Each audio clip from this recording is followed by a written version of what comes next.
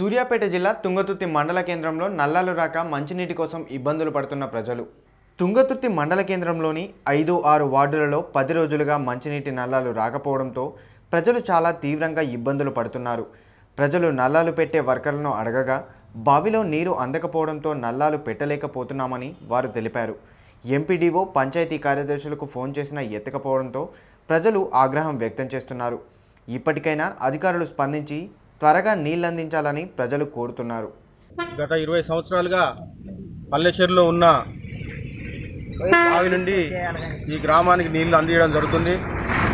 పల్లెచెరులోని కొన్ని వ్యవసాయ బావుల నుంచి నీళ్లు తీసుకొని ఆ బావిలోకి వాటర్ను డంప్ చేయడం జరుగుతుంది. అక్కడి నుంచి ఈ గ్రామానికి అందించడం జరుగుతుంది.